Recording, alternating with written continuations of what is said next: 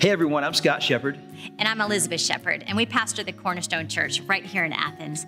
And we'd love to invite you to come and celebrate Christmas with us this year. Yeah, it's going to be an amazing Christmas season, and in fact, it already has. And if you are out there and you don't have friends and family that you're already planning on celebrating with, we'd love for you to come and celebrate, be a part of our family. Bring your friends, bring your family. I mean, it's going to be a night that's filled with meaningful music and a meaningful message. We're going to celebrate with communion and the lighting of candles at the end. It really is going to be a lot of fun. And I can't think of a greater time in my lifetime to celebrate the light of the world.